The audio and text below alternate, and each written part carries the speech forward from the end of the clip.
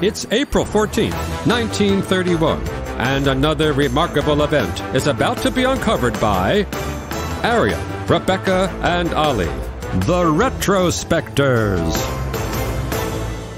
By 1931, there were 2.3 million cars on Britain's roads, and sadly, 7,000 deaths a year. Today, by comparison, there are 27 million vehicles on the road, but less than half the number of fatalities. So why is that exactly? Well, it is in part thanks to a book that came out on this day in 1931 that went on to become a massive national bestseller, The Highway Code. To give a picture of the Wild West vibe that was in vogue at the time, the year before, the Road Traffic Act had abolished all speed limits in the country, not because they weren't needed, but on the grounds that they were so widely ignored that they were actually bringing the concept of the justice system into disrepute.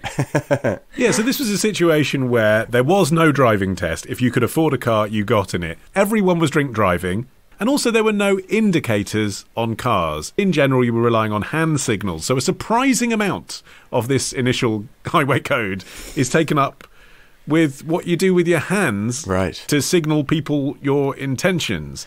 And it hadn't occurred to me, because I guess hand signals have sort of gone away now, unless you're riding a bike, just how confusing they must have been. Yeah. I found a Pathé instructional video which said, "Don't flick your cigarette ash outside, it's very misleading." And that's the only reason not to do it. If you were driving along flicking cigarette ash out the car, someone might think you're about to turn right. Yeah, and do you know what? Like, I knew that people used to use hand signals to indicate turning. So to indicate a left turn, you extended the arm and waved it up and down. That's another thing I've forgotten, is that obviously you can only use one arm to do this. You can't use your left arm because you'd have to stretch it across your whole car. So you would wave your arm for a left turn, and for a right turn you'd extend your arm and then hold it in place. There are also whip versions suggested for drivers of horse-drawn vehicles. But what I didn't realise is that you obviously didn't have brake lights either. So you had to use the same signal as the left turn. To show that you were slowing down. Yeah, so there was quite a lot of arm action. It was very choreographed driving in the early days. I found the debate on Hansard in the House of Lords, where they were talking about the introduction of the Highway Code in 1931. And one of the Lords stands up and says, you know, the most valuable contribution that this book is going to make is it will make explicit that hand signals are there so that you can signal to other drivers what you intend to do. Because it is the case, my lads, that at the moment, clearly those of us with more experience driving use our hand signals to gesture to other drivers what they should do. It was obviously this thing of like, well, I know how to drive, so I'm going to direct all the traffic from my car. You come through now, and then you go here, and then now it's my turn. And there's sort of mad gesticulations going on whilst people are driving. It's like, no. With everyone acting as traffic You cop. say what you're doing, and then leave me alone.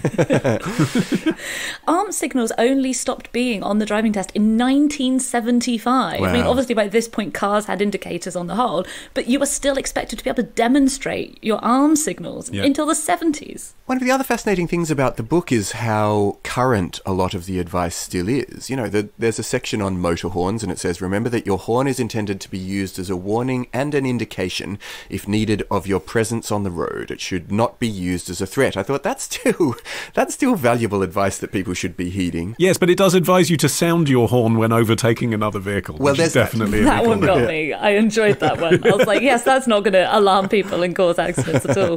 But it's funny, and like you say, bad manners have obviously been endemic from the dawn of motoring. There's also a passage that cautions people against the temptation to block people overtaking them by speeding up, which I'm like, I can't believe people were doing that. I feel like there's such a quaint picture of the early days of motoring, you know, people bumbling around in quaint little cars. Going, oh no, after you. Yeah, oh, no. Whereas they were doing the exact same thing that we're all doing on the roads now, just much slower.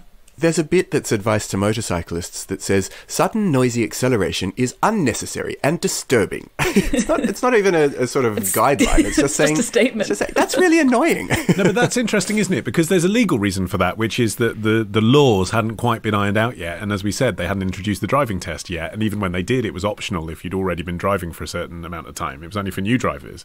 So the laws couldn't all be enforced, but they could hammer these messages home as a matter of courtesy. I mean, how British is that?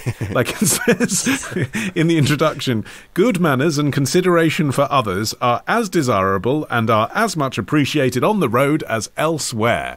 I mean, the tone is like Village Parish magazine. Drink driving, smashing into someone and causing their death would be terribly gauche. Don't do it. It's funny, it's a specifically British preoccupation, isn't it? It's like, we've got this relatively new phenomenon, and the panic isn't about so much all the people dying. It's like we haven't codified the appropriate set of manners for it. So like, how do we know who's being rude? Yes, please learn this guide so we can all start doing it. I mean, even in the first edition of the Highway Code itself, it doesn't even have pictures of road signs in it. It says it's intended to be a guide to the proper use of the highway and as a code of good manners to be observed by all courteous and considerate persons. It's interesting how long it took before that idea of having guidelines to suggest to people what they should do started to be replaced with actual rules of the sort that we're now familiar with. For example, in 1934, the Road Traffic Act introduced 30 mile per hour speed limit in built-up areas, and there were also stronger penalties for reckless driving, and cyclists were required to have rear reflectors. So, you had this gradual replacement of suggestion with regulation, but it really took a long time to get there. Yeah, and a lot of this was done by one person in particular, who was the Transport Minister, Leslie Hore-Belisha, who was extremely concerned that so many people were dying on the road. He called it mass murder. And he, looking into it, it was really a combination of the fact that, A, there wasn't really a very well-observed system of regulations for driving, but also that people still weren't used to having so many vehicles on the road, and there wasn't much pedestrian awareness either. So when you look at the code, there are actually sections specifically for motorcyclists, for cyclists. It's really about everybody understanding, this is the highway, please do not walk onto it and be hit by a car. And one of the things that Belisha did to advance this was he created 9,000 pedestrian crossings with flashing yellow globes atop of them that are still called Belisha Beacons. They were erected in London in 1934. And I think that tension's never been resolved between pedestrians, cyclists, horse riders, other users of the road, and motorists, because it did eventually become part of the driving test, the Highway Code. You were tested on your knowledge of it. But it's still the case, 90 years later, that the concerns that they had then, that cyclists and pedestrians might not be aware of what their obligations are on the road, is still a preoccupation of like radio phone-ins, isn't it? It's a standard cab driver thing. This cyclist cut me up, but he doesn't have to have a license to be on the road. It's still a problem now. And I feel like in 1931, they could have made everyone buy this thing rather than charging a penny for it. Yeah, and there's a simple reason for a lot of the danger on the road as well, which was the lack of traffic lights. If you look at the original Highway Code, a surprising amount of it is taken up with illustrations of what a policeman might do to signal traffic, because the first modern traffic lights had been installed in 1927 in Princes Square, Wolverhampton, if you're interested in that kind of thing. But they obviously weren't widespread at this point. If you're interested in Wolverhampton, it's not the sort of thing I'd usually extend my interest to.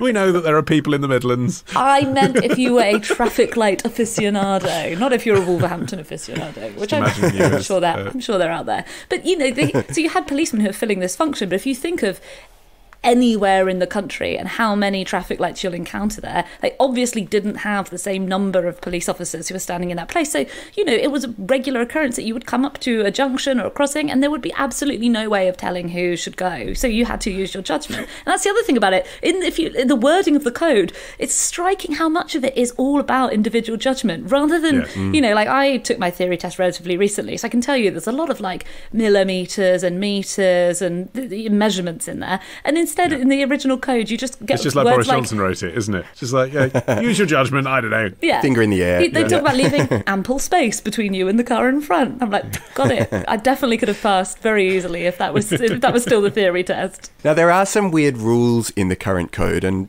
guys, I'd never want you to incriminate yourself, so I wonder if I could ask you to put your friends Polly and Rebecca as the cases in point that I'm going to ask you about here. But have your friends Polly and Rebecca ever done any of the following things? Warning others of speed traps. No, but I see it happening on my road, which is why I haven't. It makes me angry, but I see so it. that could result in a fine of between £30 and £1,000. Yeah, and me waving at you angrily. Like, don't you know people live here with children?